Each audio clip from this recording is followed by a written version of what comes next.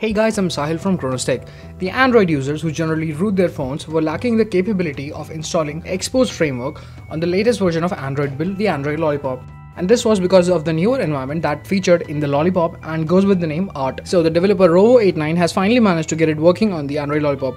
But for now, there's no material design that we were expecting, and there are some apps that further might not work for time as developers are working on it. So till then, all we can do is enjoy the features of Xposed that we have till now. Now this is the XDA thread that you can download all the stuff from. I'll be leaving the link in the description below. There are 3 files out of which you have to download 2 files.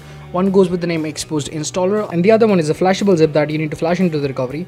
And it's for phones that are above ARM 7+. Now I have already downloaded my files and I have them in my PC. I'll just go and copy them to my phone. The first thing you need to do is make sure that your phone is rooted for the purpose, and I'll just go to the settings to show you the version of my Android. It's 5.0.2 and I'm running a custom ROM. It's called the Euphoria. Now the first thing we need to do is install the Xposed installer. It will show a warning on the first, which means that you have not installed the Xposed till now.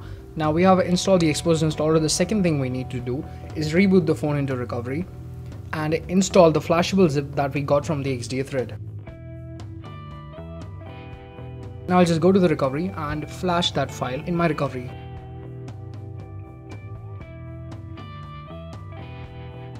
My choice of recovery is Tamewind. You can flash it in any recoveries you want. Now I'll just locate the zip. This is the one. It goes with the name Xposed ARM and it's flashable zip. Now you can select it and swipe to install. This version of Xposed we are installing is 3.0 Alpha 1 and this is still in testing stage. So if you have any problems, then be sure that it will be solved in the near future. Now the phone has booted and I'm just going to download some module. Let's check the status of the framework. Yeah, it's activated now. It does not show in the bundled part that a framework is activated, but it is activated, and that's something that will be solved later on. Now I will install an Xposed module. It's called the Max Lock. As you can see, the app is working fine.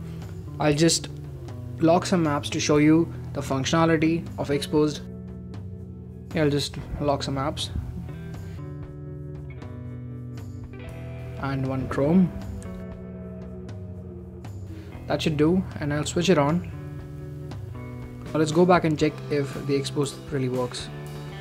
Yeah, as you can see, it has worked, and let's confirm it on the other app too. Yeah, it works. So Xposed is finally working on the Android Lollipop. If there are any questions, just leave them in the comment section below. If you enjoyed my video, give me a thumbs up. All of the links will be in the description. Make sure that you subscribe to my channel. That's all guys. Thanks for watching my video. This is Chronostech signing out.